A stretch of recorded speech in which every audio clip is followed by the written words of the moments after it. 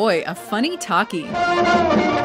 Welcome to WatchMojo.com, and today we're counting down our picks for the top 10 comedies from the 1930s. For our series on the top comedies of all time, we've chosen comedy films per decade based on their iconic status, critical acclaim, box office success, watchability, and, of course, how funny they are. Hello, Dada! This is part of a series of videos spanning the decades of comedic films from the 1930s to the 2000s. Number 10, Ninotchka. To us, Ninotchka. Greta Garbo was a big name back in the 30s. Just ask your grandparents. Why do you bring this up after all these years? But rarely did she ever stray into the waters of comedy. It's funny to look back. I was brought up on goat's milk, had a ration of vodka in the army, and now champagne. Ninotchka pokes light fun at madcap Russians under the rule of Joseph Stalin, without ever outright mocking the Soviet Union. A Russian. I love Russians. Satire and charm are heavy, and Garbo will put a smile on your face with her razor-sharp quips and 1930s charm. You know the jokes you told me a few days ago? I wake up in the middle of the night and laugh. Bela Lugosi even makes an appearance. Don't waste my time, comrade. Do your duty. Goodbye. Are you sure this is your bag? But of course it is. Are you doubting me? Not in the least, madame. Number 9, Trouble in Paradise. I hardly think so, but let's look. A gentleman thief played by Herbert Marshall and a beautiful pickpocket portrayed by Miriam Hopkins team up in this match made in romantic comedy heaven. I'm mad about you. My little shoplifter. My sweet little pickpocket. As with most rom-coms, a love triangle is soon established. Well, yes and no. But don't be put off by the film's romantic exterior, as it offers a lot in the way of comedy as well, especially when the two attempt to get the better of one another. What day is today? The 14th of May. And tomorrow is the 15th. And the day after tomorrow? The Trouble in Paradise has aged like fine wine I think we should have a cocktail. and can still make you laugh with the best of them. I know you love me. Well, why don't you say something? Come on, be brilliant. Talk yourself out of it. Bluff yourself in. Shut up, you liar, you! Number 8, Modern Times.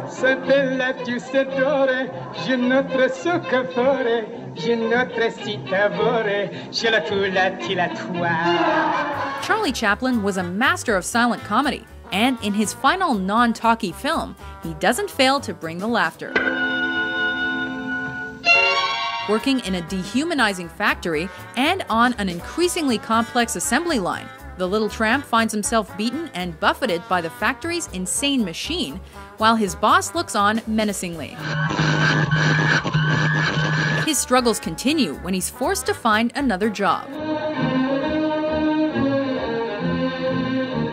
And while Modern Times is evidently a commentary on the looming threat of modern technology, Chaplin manages to inject the film with his own brand of hilarious slapstick and unforgettable charm.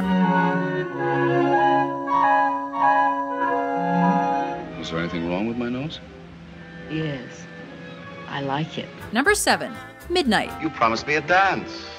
Did I? A midnight dance. Oh, but please, it's not, Sophisticated humor abounds in this comedy about a poor showgirl who schemes with a rich man so he can win his wife back from the arms of another man. She's in love with him.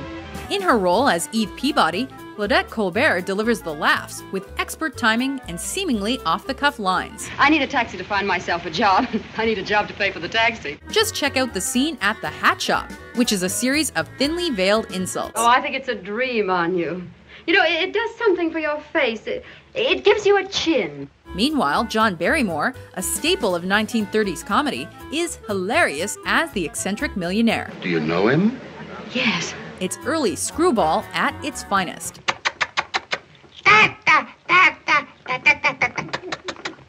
Goodbye now, dear. I'll see you soon. This is the land of the free. The last man nearly ruined this place. He didn't know what to do with it. If you think this country's bad off now, just wait till I get through with it. Number 6, Duck Soup. I welcome you with open arms. Is that so? How late do you stay open?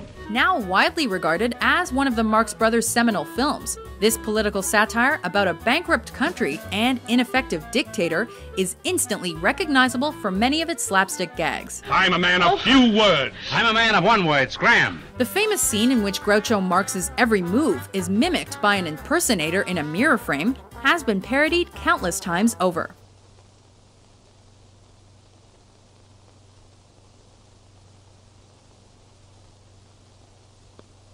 As with most of the Marx Brothers productions, the sight gags and slapstick provide timeless laughs, and it's considered a classic in the comedy canon. Why?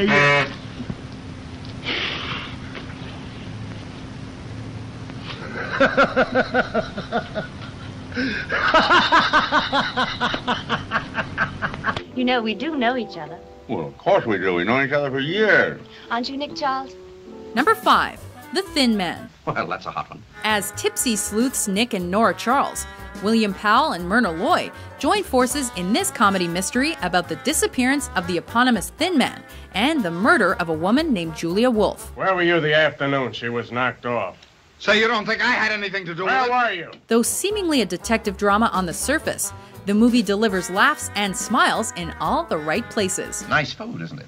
Yes, it's the best dinner I ever listened to. The pair's on-screen chemistry goes a long way, and their back-and-forth banter is always good for a giggle. Oh, Nicky, I love you because you know such lovely people. No surprise, it was nominated for Best Picture. Well, congratulations. Yeah, well, you wouldn't mind if I looked around.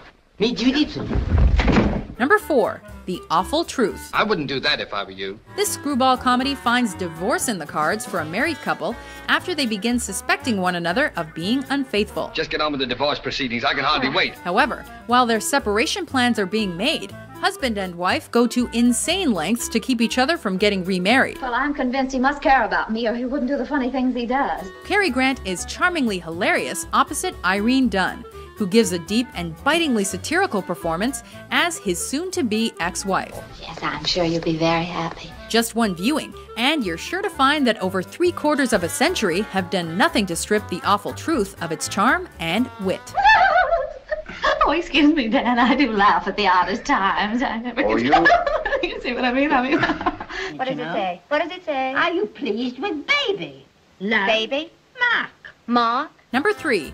Bringing Up Baby. You've given away baby? Yeah. You had no right to do that. He doesn't belong to you. Oh, it's all your fault. You ruined everything. Oh, I've had enough. I quit. Howard Hawks, Cary Grant, and Katharine Hepburn are all names that needed no help bringing audiences into movie theaters separately. You're so good looking without your glasses. Put them all together, and what you have is a madcap comedy with romantic elements that also happens to feature a leopard.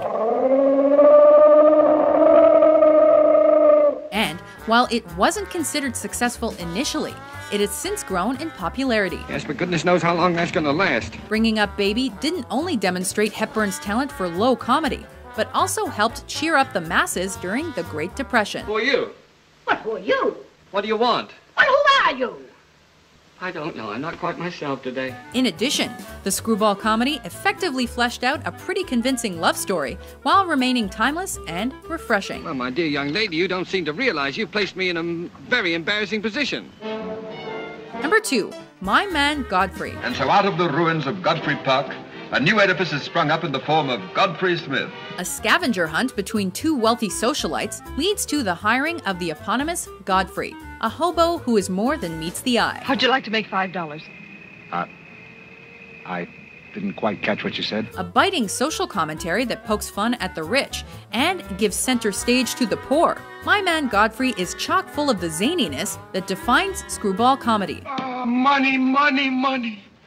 The Frankenstein monster that destroys souls. The comic timing of actors William Powell, Carol Lombard, and Eugene Pallett makes this movie an enduring and hilarious classic. I assure you, it'll be a pleasure for me to go back to a society of really important people. Before we unveil our pick for comedy of the 1930s, here are a few honorable mentions. Tear him to pieces. I'll knock him down and pick him up and then knock him down again and then pick him up and then... It hasn't happened yet. It's going to happen. Oh, it is it? The only thing that's going to happen to him is a terrible accident. I'll seize him by the... I'm thinking that maybe you ain't the most tittering imbecile on earth. I'm thinking that maybe you've learned your lesson. Even a simple concussion may have curious effects upon an imaginative person. but I can remember every little detail. Her name, Miss Froy, everything. So interesting. You remember me. I'm Henderson, plainclothes man. You look more like an old clothes man to me. Oh, yeah? If you keep that up, we're not going to get anywhere. Number 1. It Happened One Night. Excuse me, lady, but that upon which you sit is mine. Frank Capra proves that matters of the heart always trump dire circumstances. I couldn't live without you. Produced during the Great Depression, this film about two completely different people falling for each other against all odds manages to pull at the heartstrings as well as tickle the funny bone. He did an excellent job. He kept me thoroughly entertained. Clark Gable's scheming, out-of-work reporter blackmails Claudette Colbert's rich heiress in order to secure a juicy story. It's the biggest scoop of the year. Timelessly funny and charming, It Happened One Night is a must-watch for fans of comedies, romances, and cinema in general. Come on, baby. We get a police escort. Do you agree with our list? Well, the whole thing's so new to me. What's your favorite 1930s comedy? For more hilarious top 10s published every day, be sure to subscribe to WatchMojo.com. Why, my partner, he's got a nose just like a bloodhound. Really? Yeah, and the rest of his face don't look so good either.